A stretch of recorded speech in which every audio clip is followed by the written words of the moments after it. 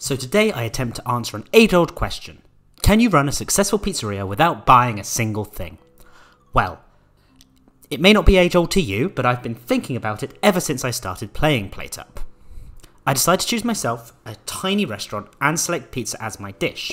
I'm thinking pizza may be quite easy for this, as I can cook 4 meals at a time instead of 1. Without knowing what I'm putting myself in for, we start the run. Days 1 and 2 are very hectic, but I managed to get into the swing of things. I have a single table right next to the kitchen, and I'm able to serve my customers all the margarita they could possibly desire. On day 3 though, I decide that going all the way to that end of the kitchen is far too much work. Why not invite the customer into the kitchen with me? So that's what I do. I put the customer right in the middle of the room. This turns out to be slightly impractical, surprisingly. So when I get individual dining at the end of day 3, I decide to move it against the wall. Even as late as day 4, I am calling in people to arrive early for the extra gold that will go nowhere. I do end up with a queue outside at the end of the day, but it's not unmanageable and I keep moving on. Day 5 goes very similar, although I do find myself getting very fond of my kitchen. So, before day 6 starts, I lock myself in here, never to leave again. Better not make any mistakes though, as I left the bin outside. My new snake-like kitchen setup works really well on day 6, with it becoming much easier to get the pizzas to the customers and the dirty plates away from them. Remember, I can't buy anything, including extra plates, so I need to wash them if people are going to eat. I easily complete day 6 and get rewarded with a sedate atmosphere. Thankfully, the guests are technically in another room, so I am unaffected and they can watch the chaos in the kitchen as I run around screaming, hurling pizzas into ovens on day 7. Day 8 continues that chaos before I have a quick reorganise on day 8, completely cutting me off from more than half my kitchen. I thought I had a bit too much space. Day 9 is when the pinch really starts, with a pretty much constant queue outside as the customers start to pile up.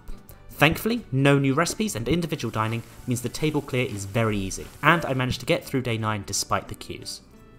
My reward for getting so far is either ice cream? No. Or a relaxed atmosphere. So now, my restaurant officially is sedate and relaxed, even though you spend your entire meal staring at a red man in a chef hat punching dough like there's no tomorrow. Day 10 goes by fine, although the messiness does spread into the kitchen a few times, and we get stuck a few times while serving the dishes. Thankfully, I do have a sink nearby, and I seem to have forgotten how to wash dishes correctly with this new relaxed atmosphere. Therefore, I fling suds in literally every direction. The customers don't seem to mind the suds though, as even more turn up on day 11, and my coinage surpasses 700. At the end of all this, I'm going to be one rich, exhausted pizzeria owner.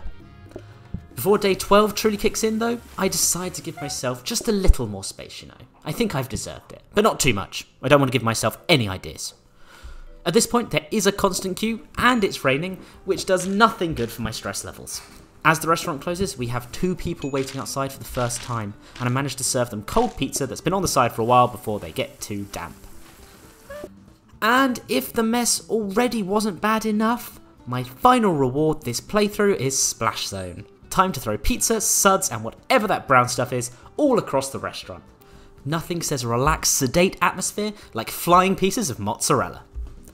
So, we're into the final stretch and day 13 is also rainy, meaning I have to be on top form to get the pizzas onto the table in time and the dishes clean. By this point, I've learnt a neat little trick though for this run.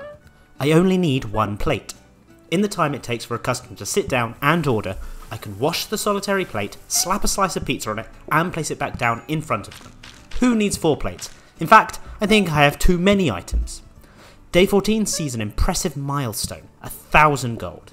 Turns out, not buying anything and working yourself to the bone every single day really does pay. I continue throwing pizza at yellow blobs and the plate gets its fair share of use. I really feel like I'm getting into the swing of this by now. Bring on day 15.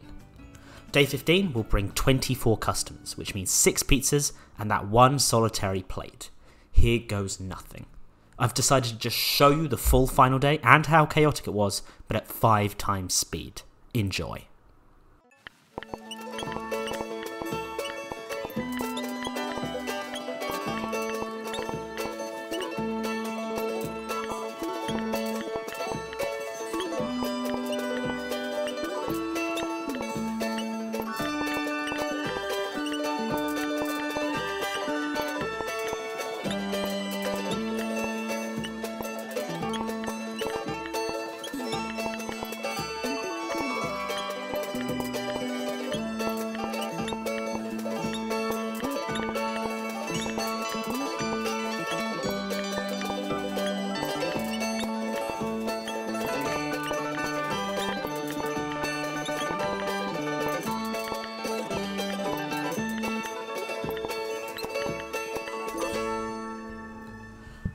So, it is possible to franchise in PlateUp without buying anything.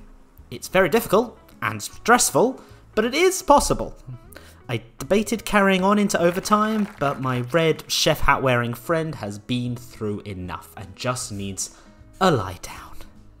Just like me. Thank you very much for watching, I hope you enjoyed, and do subscribe if you want to see more of this in the future.